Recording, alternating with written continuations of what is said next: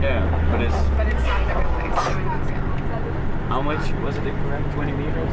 I think it's 20 meters. Right times. You have to look at the surface of the sink, and any idea what will happen if I take the plug out? How water will fall? No? Straight down? Straight down. And I later give you the explanation why. Ready? Look, please. Look at the leaves. Straight. No spinning. Yeah. Follow me to the southern hemisphere. Over there. Come, come.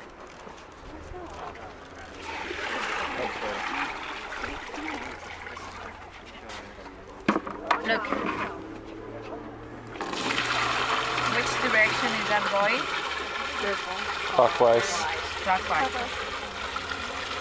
Later I tell you why. Let's go back home, guys. Go to the north side of the world.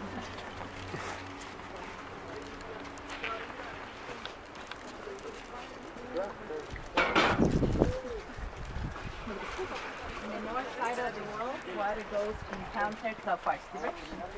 Maybe you saw that before, right? When you're home. Look.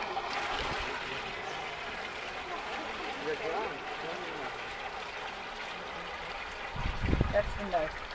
Then, to explain you, please get back to the clothes and I explain you about this. What's up, everybody? Hope you enjoyed that little clip there and got a pretty good idea of the little phenomenon that was going on there. That was from La Mitad del Mundo, the actual one, not the fake one. The fake one is all big and grandiose and is great for tourists and stuff like that, but about 300 meters to the east is the actual equator.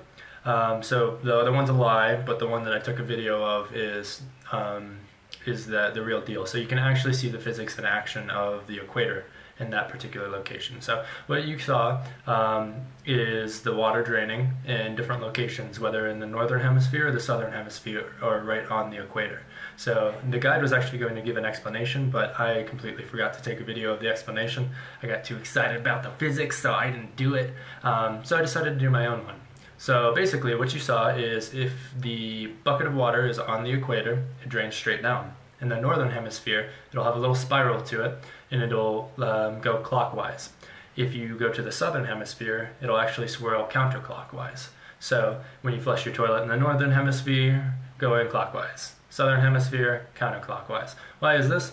It's because of the physics of the world's rotation. So on the equator, because Earth is a sphere, the equator is actually spinning faster than the poles. And because of that, there's a slight pull to liquids. Liquids generally will have a force exerted on them. If you're in the northern hemisphere, because the world is spinning at a constant rate, it's continuously spinning, the northern hemisphere has a rotation that pulls the water clockwise because the spinning is actually faster at the center of the Earth and slower outside. So those forces together cause the liquid to turn. And in the southern hemisphere, it's the same, except it's in the opposite direction because it wants to move towards the faster rotation of the equator. So I'm not sure if that makes sense, but you can view it in the video. You can view it when you flush your toilet. So check that out. Don't be weirded out by watching your toilet flush. It's all just science. You can also see it on the Weather Channel and stuff like that. So if you ever watch a tropical storm rotating, it all goes through the same effect, and that is the Coriolis effect. So there's a little bit of the science behind it. Hopefully you enjoyed that. Hopefully the explanation made some sense. More than anything, it's just kind of cool to observe it. Some of the other things that you can see when you're at La Mitad del Mundo, like the actual equator, you weigh less when you're there. You technically weigh less right on the equator. It's also possible to put an egg on to balance an egg on the head of a nail, which is pretty cool too. Super difficult to walk in a straight line along the equator because you have two forces pulling you either way. So it's like a sobriety test that you really can't pass even if you are sober.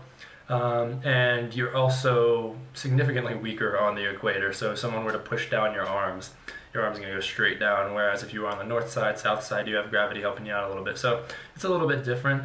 Definitely worth checking out. So if you're in that area, if you're ever visiting Quito and you get the opportunity to go to La Mitad del Mundo, don't think that you can get by with just the normal big equator kind of monument. It's cool and all, but you can also go just 300 meters to the east and pay a little bit for a tour guide and learn a little bit more about the area, and also see some really cool sciencey stuff. And sciencey stuff is thebomb.com. So hopefully you enjoyed that, and enjoy the rest of this clip.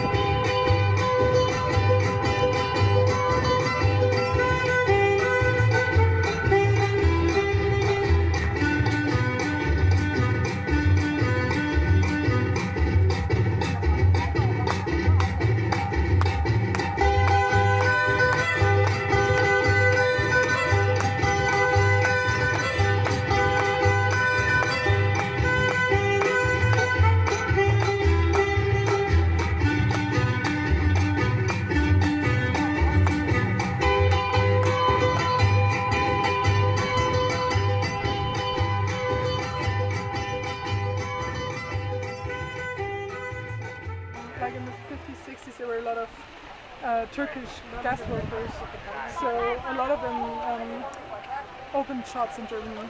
Go Wildcats!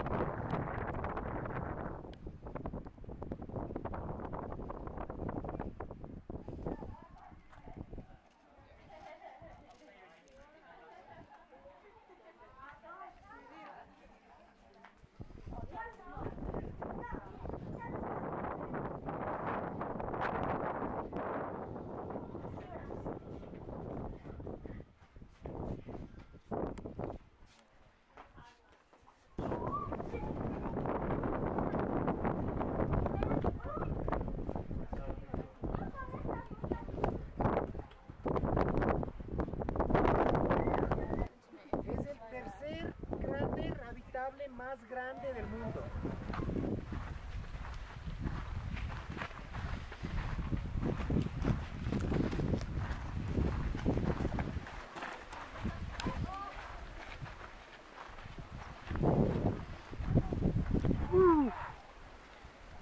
That's a long way down. No, this was a combo.